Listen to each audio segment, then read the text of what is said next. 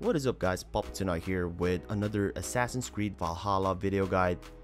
So in this video I'll be showing you two locations that you would easily be able to farm for tungsten, titanium, and EXP. Now the first location is just south of Winchester, right here at Hampton Blockade.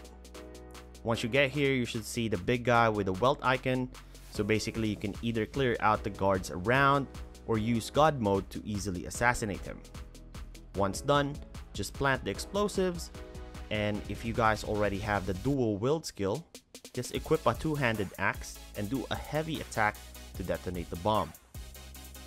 Once you have done so, just head on over to the bridge right over here, which is just outside the restricted area, so that you may actually save and reload.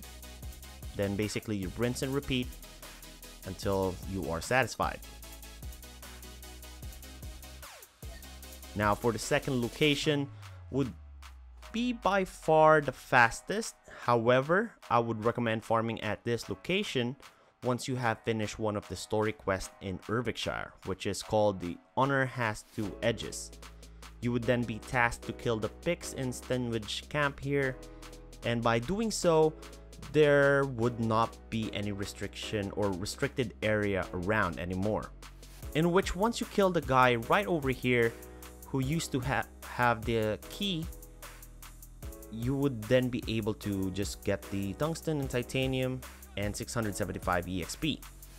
Now basically just repeat the process by planting the explosive and detonating it, and you won't have to go far. You can basically go ahead and save and reload at the same spot over and over again. I do hope this video helped you guys out, and if it did, do leave a like down below. Consider subscribing to the channel for more Assassin's Creed Valhalla videos, and I'll see you guys in the next one. Bye for now.